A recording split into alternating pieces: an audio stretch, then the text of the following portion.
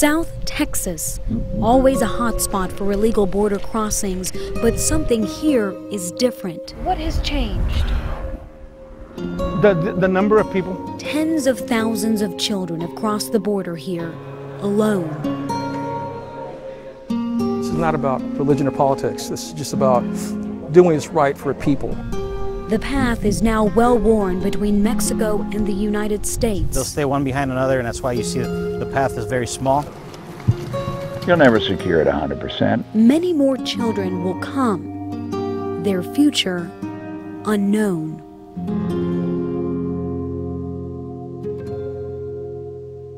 I'm Leyla Santiago in the Rio Grande Valley in Texas. This is ground zero for the nation's newest immigration crisis.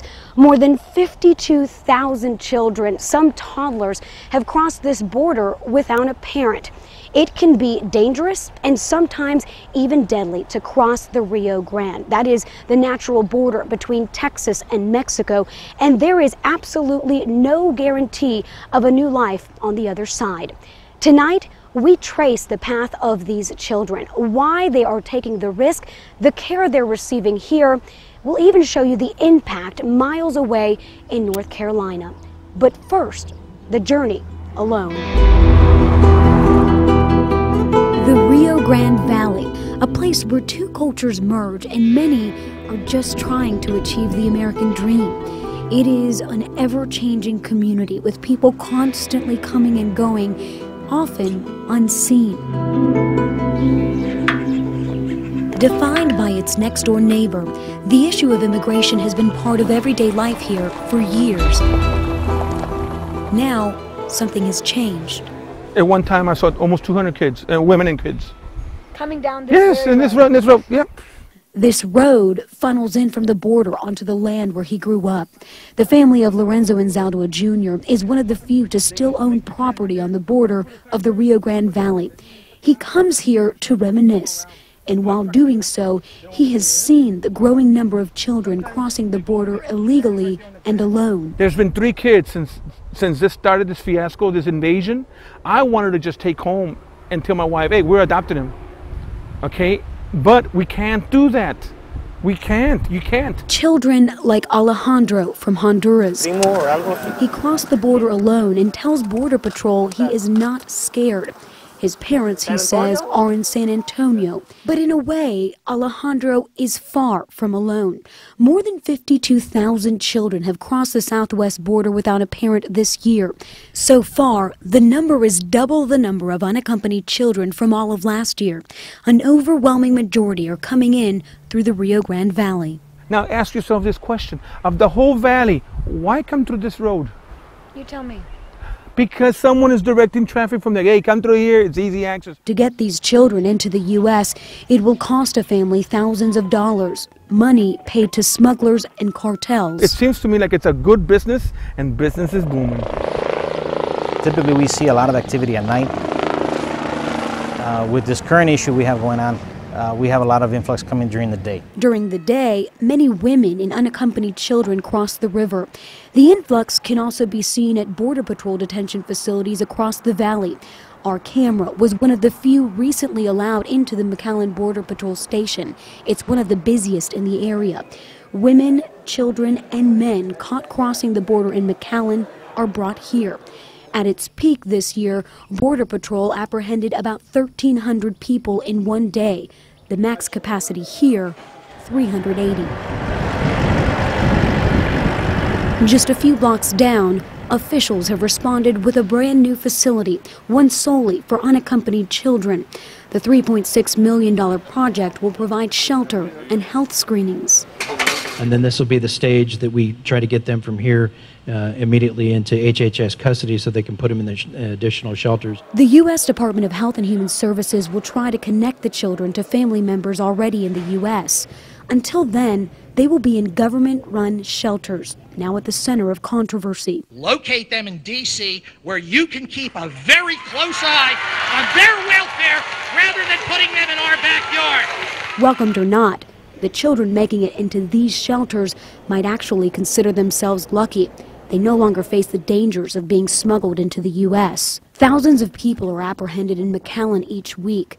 Many go undetected and continue the journey 75 miles north to Brooks County. We traveled to Falfurrias in Brooks County to experience the conditions. 9 out of 10 calls deals with undocumented aliens here. Elias Pompa is one of 4 deputies in the county. Not long into his shift, someone is spotted on the side of the road flagging down a deputy car for help. We found a 22-year-old man from Guatemala named Luzbin. He was on his way to Houston to find work. ¿Cuánto tiempo llevas allá afuera? I'm asking him how long he's been out there. He's been out there for a month. He tells me he came alone, but felt too dehydrated and nauseous to continue. The hot, sandy, harsh conditions of Brooks County have claimed hundreds of lives. This year alone, deputies have found more than 40 bodies of people believed to have crossed the border illegally. The youngest, 16. Found him right there. The cross is over there. Lavoider Durham from El Tuli Ranch found the body of a man from El Salvador where the stick cross stands. Well, you have a sense of sorrow. And you must remember that some loved one, you know, wherever he was from, lost a loved one, and they don't even know it. And they might not ever know it. And whether it's legal or illegal, I think it's they deserve some dignity. On a ranch already filled with signs of illegal immigration, Durham has added one more. These are all fresh water jugs full of water. I usually put about 10 or 15 in here. The portable station, labeled water in Spanish, is filled about once a week. How many lives do you think this has saved? It's hard to tell. It's hard to tell. In 24 years working here, he has found about 20 bodies on this ranch, 5 this year, all believed to be illegal immigrants. Do you consider the fact that you give them water and you might help them out, is that assisting them? Oh, I get criticized for saying that I aid and abet them. And I tell them that I've got this water station because of the 5 dead people that I've found. And I've got a heart. I've got pity and I've got compassion. I don't want people to die on this ranch that I run. No. Living near the border has a way of giving people like Durham and Anzaldúa a personal understanding of what's happening on the border right now. They've seen how things have changed over the years, the conditions, the law enforcement, the people, and now the children. For many of these children, home isn't directly across the border. In fact, for most of these children, home is beyond Mexico. It is Central America. Coming up on The Journey Alone, the law that dictates what will happen to these children and why it doesn't treat everyone crossing this border the same way.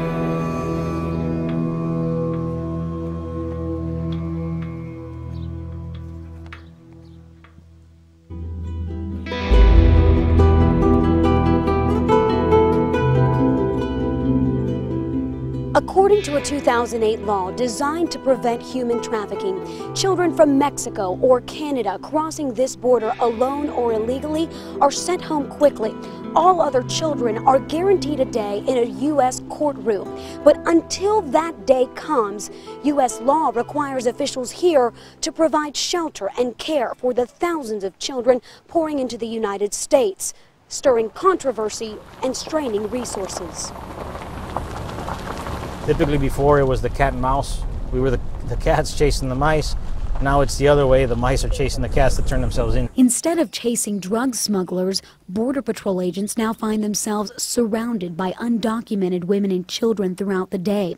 75% of the children traveling alone come from Central America, primarily Honduras, Guatemala, and El Salvador. I mean, they're not running away from you. Why is that? What we're receiving as far as intelligence is, and the false information they've received from the cartels is that they're typically, if they do that, they're going to get paperwork to stay, the permiso, if you will. That's not true. What is true In 2008, President Bush signed an anti-human trafficking law. It states most children from Mexico or Canada can be immediately deported. An unaccompanied child from any other country stays in the U.S. until an immigration judge decides his or her fate. In 2012, President Obama announced the Deferred Action for Childhood Arrivals program. It gives certain undocumented children temporary permission to stay in the U.S. Neither grants immediate citizenship to children crossing the border illegally. To get a better idea of why so many women and children are crossing illegally, we headed to the border. After hours of tracking activity, we see movement off in the distance. Smugglers brought this woman across on a raft. Lost with her 2-year-old girl, she tells me she fears deportation, repeating she cannot return to El Salvador. The week before she left, the gangs, she said, killed a 3-month-old girl in her neighborhood. That's why she decided to get her daughter out of there. They will kill anyone, she tells us. Days later, in that same area, we find Marta Alvarado with her 2-year-old daughter named Brittany. She is from Honduras and tells me she didn't know if she would ever find her way through this land alone. She explains that in Mexico, cartels tried to kidnap her and threatened to take her into the woods to kill her. She fought back, and because she came with God on her side, she said, she got away. Both women turned themselves in to the Border Patrol. Stories like these are heard every day at the Catholic Charities facility in McAllen. This is where families just released from Border Patrol custody find help. What these people have gone through is so traumatic, and it's just, they just need, some kindness. The center has seen people from all over the world and of all ages. We had one mother that had a baby here. They took her to the hospital, she had the baby. So you have a mother that is crossing this border at 9 months pregnant? Yeah, and the interesting thing, the minute that baby was born was an American citizen. Volunteer Hermie Forsagi registers anyone who walks through the door. She lists where they're coming from and where they're going. North Carolina, New York, Virginia, Indiana, San Francisco. North Carolina, huh? North Carolina, yep. Where in North Carolina? Charlotte. So yeah. Why are they going to Charlotte? They have family there. She was coming with her son and her granddaughter. Her son is 8 years old, this lady's, and her granddaughter was 3 years old. They took her granddaughter away at immigration. It's not her daughter. They took her away. So her daughter is, or her granddaughter is considered an unaccompanied minor? Right, 3 years old. I have a granddaughter that's 3 years old. So. And what does that do to you? Oh no, it breaks my heart. I can't imagine my granddaughter being separated from her mom. I can't. At the Catholic Charities facility, we find Reina de la Paz, a mother who came with 2 sons, hoping to get to San Francisco. I ask her why a mother would put her child through such a journey. The gangs in El Salvador wanted to kill her sons. And that, she tells me, is enough for any mother to flee with her children. It's not just nonprofit organizations responding. The Rio Grande Valley is seeing the largest law enforcement presence on the border it has ever seen. Yet smugglers are still bringing in dozens of women and children at a time. Next on The Journey Alone, our cameras capture how they're doing it.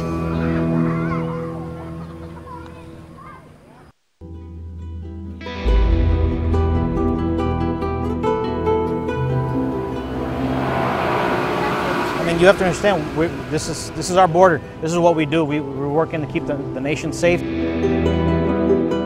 Law enforcement officers, local, state, and federal, have amplified border security operations. Even the U.S. Secretary of Homeland Security is pleading with parents in Central America not to put their vulnerable children in the hands of violent smugglers.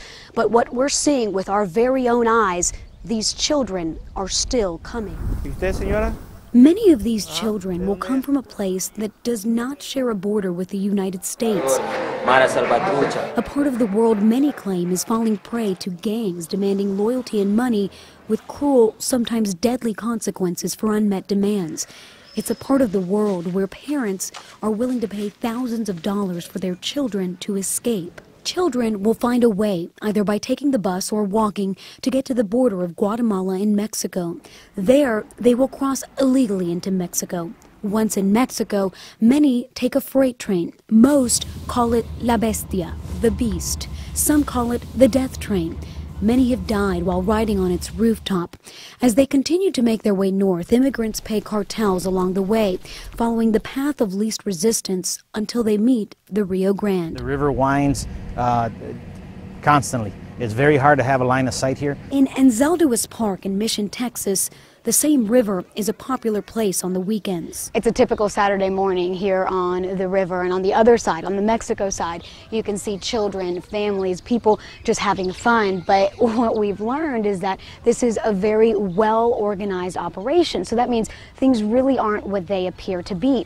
Some of these jet skiers, they will become smugglers. Some of the fishermen, they are the scouts, and they are all in place just waiting for the right time to bring women and children over to this side of the river.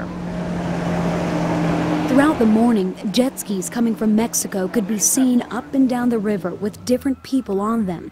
By afternoon, we quickly spot this woman holding on tightly. Minutes later, she comes through the trees on U.S. land. ¿Acabas de cruzar? No? She denies crossing and insists she is from Texas. Border Patrol learns a different story. I just approached her and I asked her if she had crossed, and she said, no, I haven't crossed. I'm just looking for my husband. And now she's telling Border Patrol that she's from here and she's just looking for her husband, and Border Patrol's asking her, you know, why is your face wet? Did you cross over? Do you have proper documentation? And she just keeps saying, I'm from here, I'm from here. It's one of the many ways people cross illegally. There's a trail as well worn. They'll use that to cross.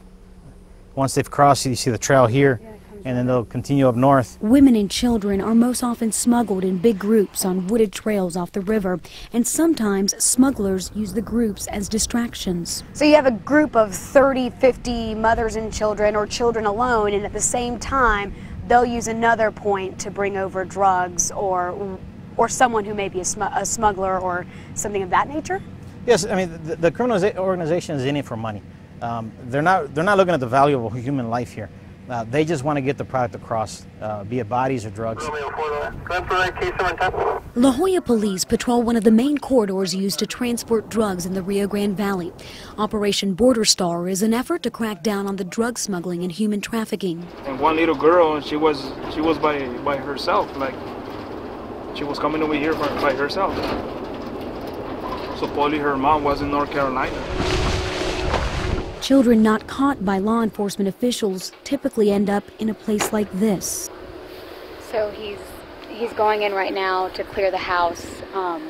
They call this a stash house, and when a lot of the people who cross the border come here, someone will be waiting for them and will bring them to a house like this to stay until they take them to their final destination. These abandoned homes provide the shelter many long for, but they're only temporary, and they often come at a price. We're told this is where children can be most vulnerable, often exposed to abuse, violence, and extortion at the hands of the smugglers promising a better life. The solutions are not as simple as they seem, especially when there are undocumented families across the country. Many of these children will end up more than 1,000 miles away. Their destination could be North Carolina. Next, we introduce you to a young boy and a young girl living in the Triangle without proper documentation. Their future in El Salvador, they say, would be death. Their future in the U.S. for now is yet to be determined.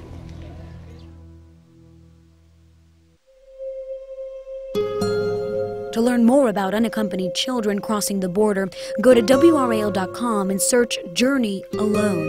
We'll have frequently asked questions, behind-the-scenes blogs, and an online chat right after the program.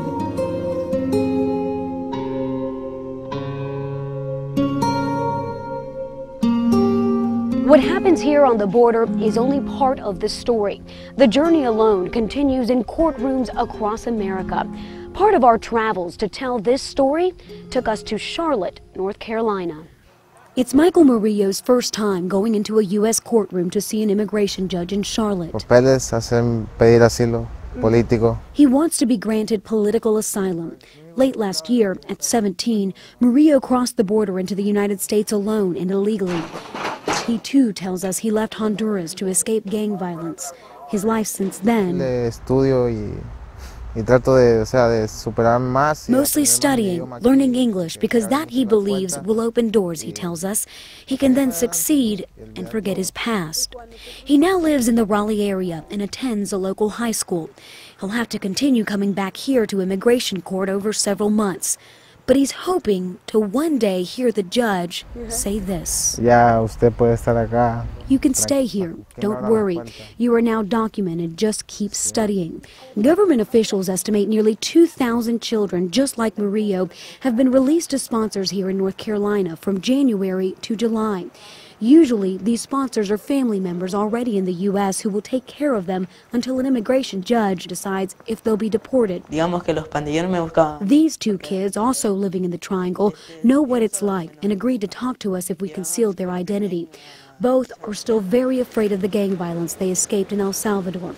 These days, however, it is the fear of deportation that overwhelms them. I don't know. I don't know what's going to happen. The 14-year-old girl tells us she said no to gang members trying to recruit her. If I go back, they'll kill me. At school, when one of her friends refused to join the gang, well, they took her out of school and they decapitated her. Her father in North Carolina paid to have her smuggled into the U.S. When gang members found out she escaped, she says, they killed her uncle in El Salvador. The 12-year-old boy by her side was told he had two options in El Salvador.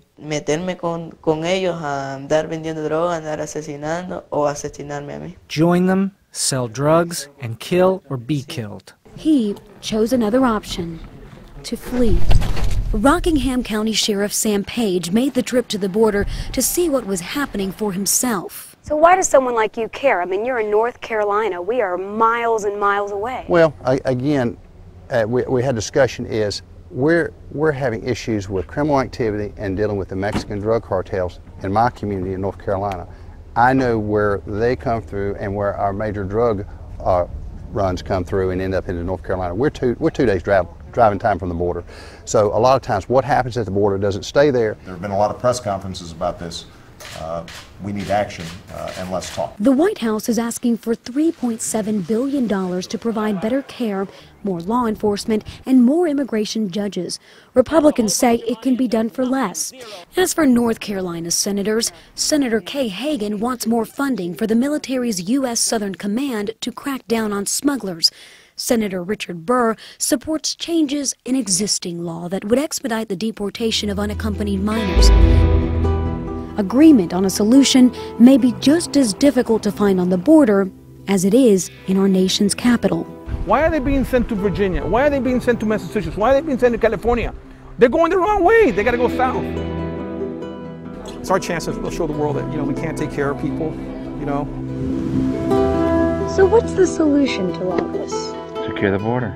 How do you do that? National Guard, more technology, fences. Put it all up there. You can do it. We can secure it if we want to.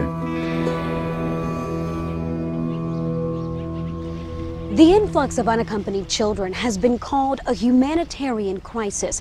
While there is agreement something must be done about the border crisis, there is very little agreement on the potential solutions. Tonight, we hope we have given you a better understanding of the issue, why it's happening, and what it means for North Carolina. From the Rio Grande Valley, I'm Leyla Santiago, and I thank you for joining us for the journey alone.